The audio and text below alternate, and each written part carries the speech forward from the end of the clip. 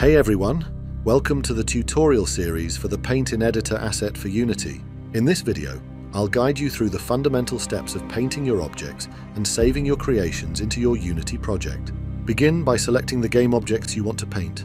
Then in the Scene Windows toolbar, select the Paint in Editor tool. This will open the Paint in Editor window to the Paint tab. You can then click and drag in the Scene window to paint your objects.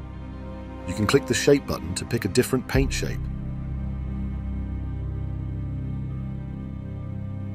You can scroll the mouse wheel to quickly change the brush size. You can hold Control and scroll the mouse wheel to quickly change the brush angle. You can click the brush button to pick a different material or tool.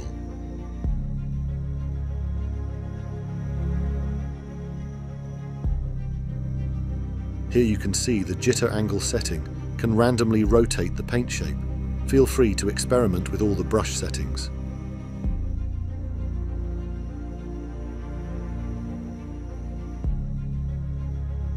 Once you've finished, you can go to the Objects tab, where you can see a list of all objects and materials you're painting.